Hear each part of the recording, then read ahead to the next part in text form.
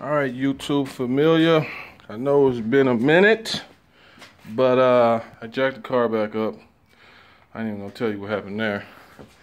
I mean, you know, untest fitted some of it.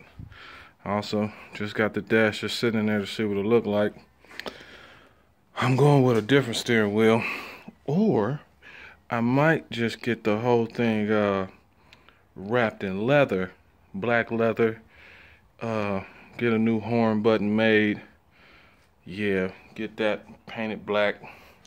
Might be a route I'm going to, because the steering wheel I looked up, I can't justify $600 for no steering wheel. I'm currently in the process of cutting this off. Just got to get a little bit of space so I can get in between it. And then might have to just mock it up a little bit, you know, drop it in there.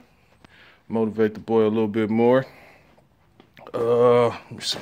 What else can I update y'all on? Still waiting on my homeboy fall through, weld them in for me.